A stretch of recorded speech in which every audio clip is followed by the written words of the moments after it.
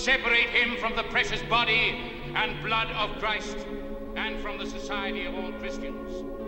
His Excellency Bishop Thuc, one of the most maligned bishops of the 20th century, has been attacked on various sides.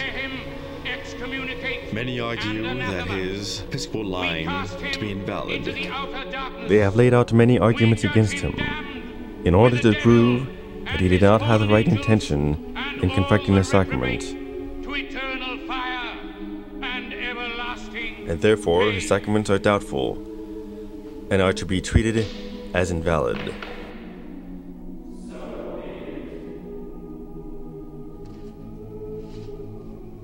Many attack Bishop Thuc's intention to consecrate based on the fact that he consecrated an unworthy man to the episcopacy. Clemente Dominguez y Gomez, 2 years after he was consecrated, declared himself to be Pope.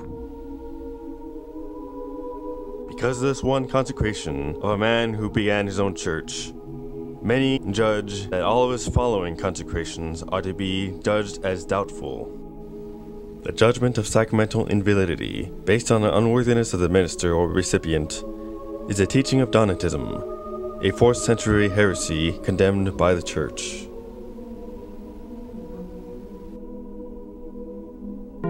What does the Church have to say about the validity of her sacraments and the validity of the consecration of bishops? Let us now look into what the Church has to say with regard to the validity of Bishop Thuc's sacraments and the validity of the bishops that he had consecrated.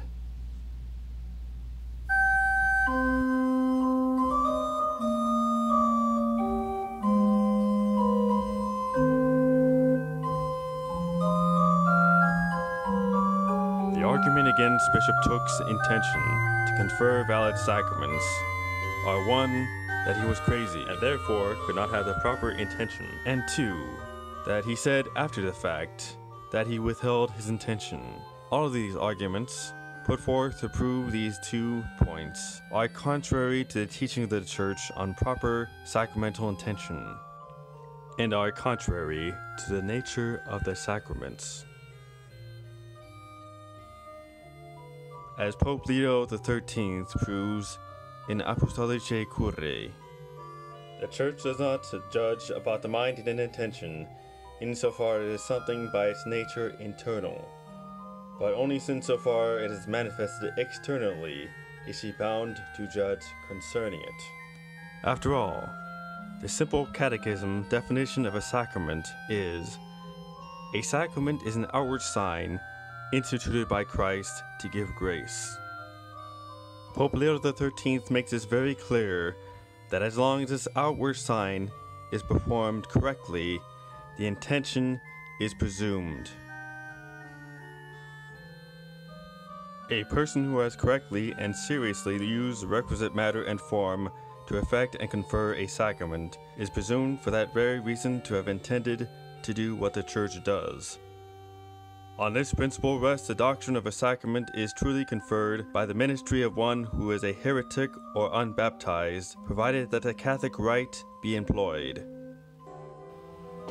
In the case of baptism, anyone can validly confect the sacrament, as long as they pour water to the forehead and say the right words. It does not matter whether the minister be Catholic, pagan, or even an outright atheist. As long as they pour the water and say the words, they are intending to do as the Church does, despite any personal belief to the contrary. This statement obliterates the arguments against the validity of Bishop Thuc's sacramental intention, proving Bishop Thuc's episcopal consecrations to be valid. If the opposing argument were true, if the minister of a sacrament, by his mind and an intention, insofar it is something by its nature internal, could secretly invalidate a sacrament, contrary to the teachings of Apostolicae Curae, no one could possibly know what was a valid sacrament and what is not. No valid ordinations, or consecration of bishops, or baptism. There would be no sacraments that would be certainly valid.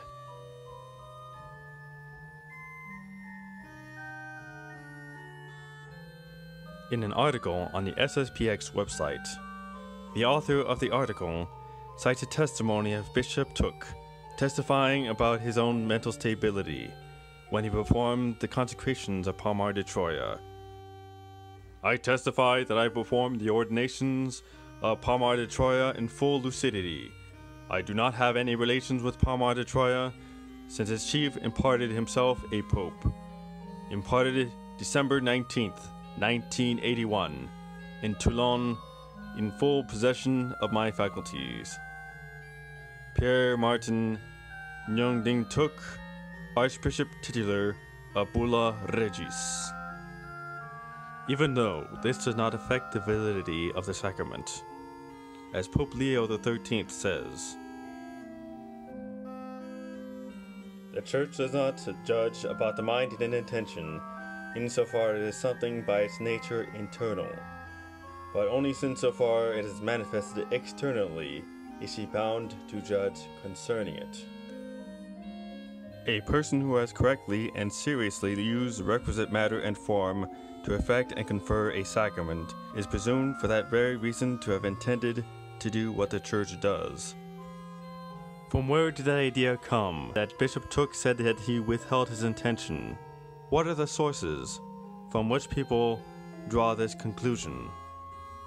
Gossiping traditional Catholics spread baseless accusations claiming that Bishop Thuc withheld his intention when consecrating bishops. Do you hear that Bishop Thuc withheld his intention when consecrating bishops? Now, Bishop Thuc withheld his intention. I know. There's documentation saying that Bishop Thuc withheld his intention in consecrating bishops. Bishop Thuc. He made false bishop. This sounds like a report for Ad Hominem News.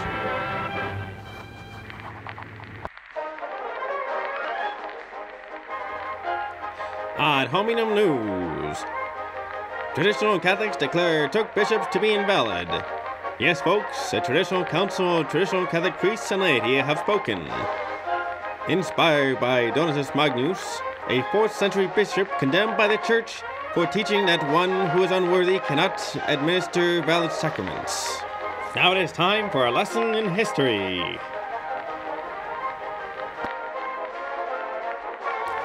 311 AD, Archdeacon Cecilian was named Bishop of Carthage.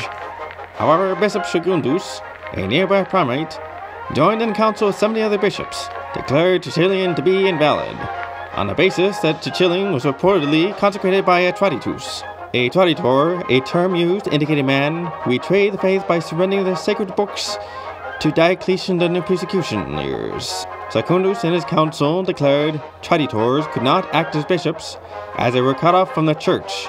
They then consecrated Majorinus, a bishop of Carthage.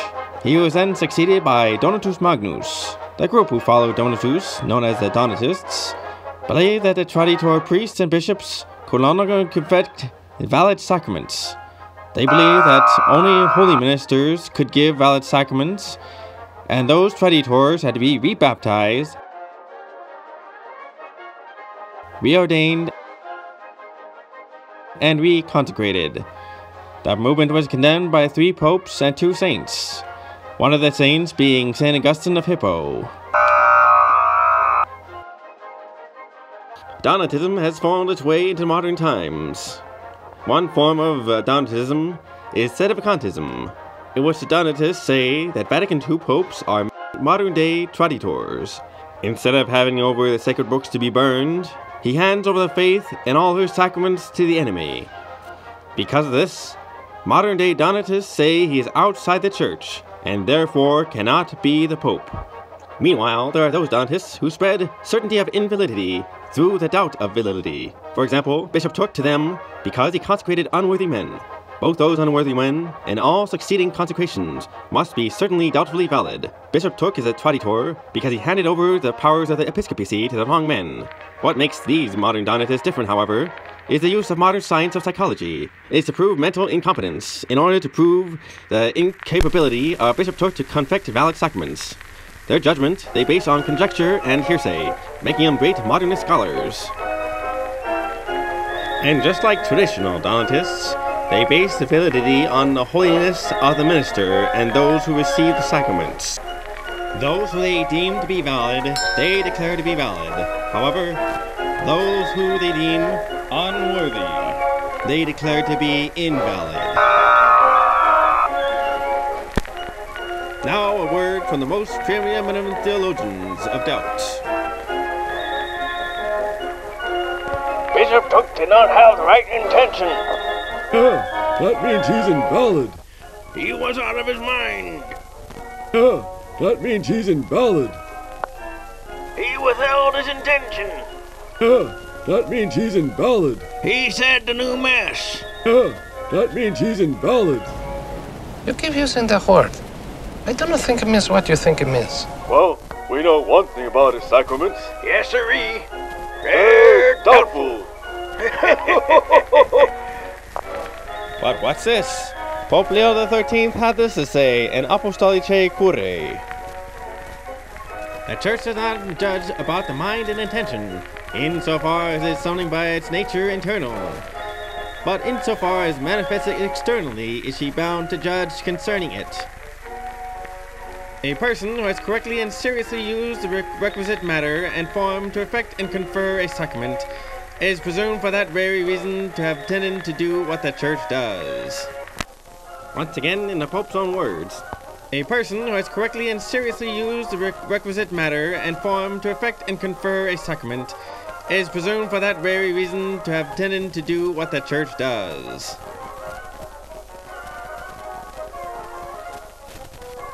Let's see how our theologians of doubt are going to answer this one. Archbishop Lefebvre says that Thuc bishops are invalid. That means he's invalid. Although there is no evidence of Archbishop Lefebvre saying that, our theologians have said it. Hey, looks like he got Thuc. No doubt about that. And that's the end of another Ad Hominem News Report.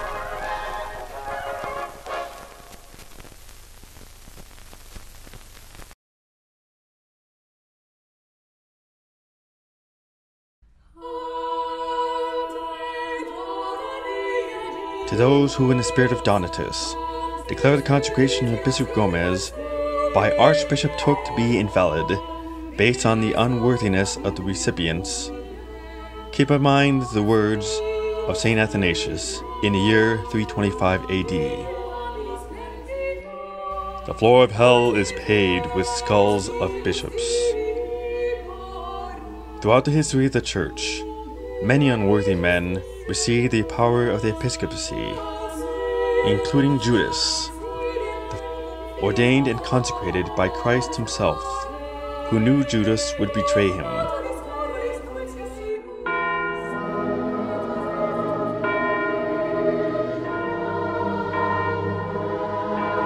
What is one to learn as it defends the validity of Bishop Thuc's sacraments? We learn that it is the Church that judges the validity of her sacraments, and not the court of public opinion. In the court of democracy, it was the faithful that demanded for Christ to be crucified. To defend the validity of Bishop Thuc's sacramental intention is to defend the integrity of all the sacraments. We can conclude that, in the mind of the Church, those bishops consecrated by Bishop Thuc are valid bishops, and those who say that his sacraments are doubtful say so in the spirit of Donatism. Bishop Thuc, one of the most maligned bishops of the 20th century, who is falsely accused of sacramental invalidity, the Church has proven that his sacraments to be valid.